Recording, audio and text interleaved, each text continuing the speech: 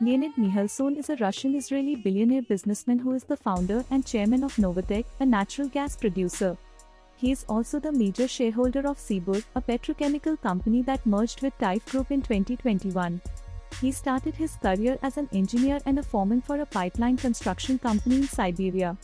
He became the CEO of Novafinvest, which later became Novatek, after the privatization of Kuibyshev Truboprovod in 1991.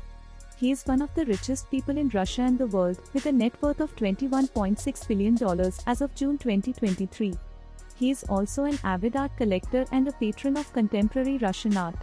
He has established his own foundation, the VAC Foundation, and has sponsored museum exhibits in Russia and the US. He also spent more than $470 million to transform a power plant near the Kremlin into an art space called Gestu, which opened in late 2021. One of his challenges was to navigate the turbulent transition from the Soviet Union to the Russian Federation and to acquire state-owned assets at low prices.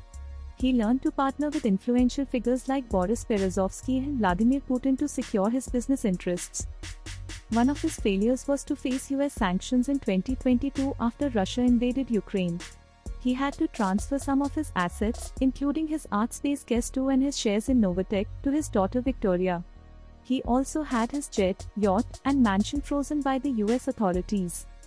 One of his key lessons was to diversify his investments and expand his global presence. He invested in petrochemicals, art, sports, and philanthropy. He also obtained passports from Israel and Portugal and spent much of his time outside Russia. He learned to partner with influential figures like Boris Berezovsky and Vladimir Putin to secure his business interests.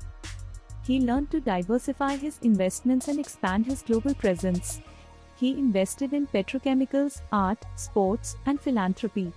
He also obtained passports from Israel and Portugal and spent much of his time outside Russia. He learned to cope with the challenges of US sanctions and to transfer some of his assets to his daughter Victoria. He also learned to use a stand-in bank to register his jet in the US. In recognition of his contributions to business and philanthropy, Mikhelson has received several prestigious awards and honors. He has been recognized as one of the most influential people in the energy sector globally and has been listed among the world's wealthiest individuals. Leonid Mikhelson's life and accomplishments serve as an inspiration to many.